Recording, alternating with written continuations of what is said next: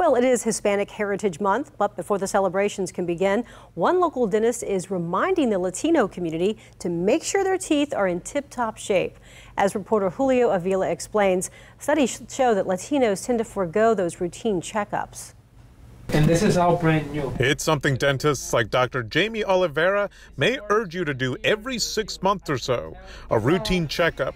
But for the Latino community, they don't have the habit of going to a dental office just to do routine dental care. Now, the only time a Latino patient will sit in this seat, according to Dr. Oliveira, is when they are experiencing an emergency such as a toothache.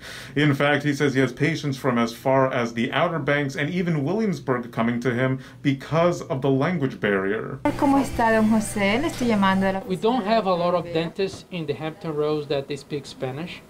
And they don't have staff that speaks Spanish. In fact, an article from the Association of Medical Journalists highlights this, saying, quote, a shortage of Hispanic dentists contributes to oral health disparities in Hispanic communities. You need to have a very clear communication because especially if you're going to pull a tooth out, you need to make sure that the provider knows what's going on with you. The article also says Latino children fare worse with dental problems. Oliveira says childhood is when best dental care practices should be learned. I've seen a lot of Latino kids that they have very poor oral health and they have like a tooth decay, rampant tooth decay. He is taking action.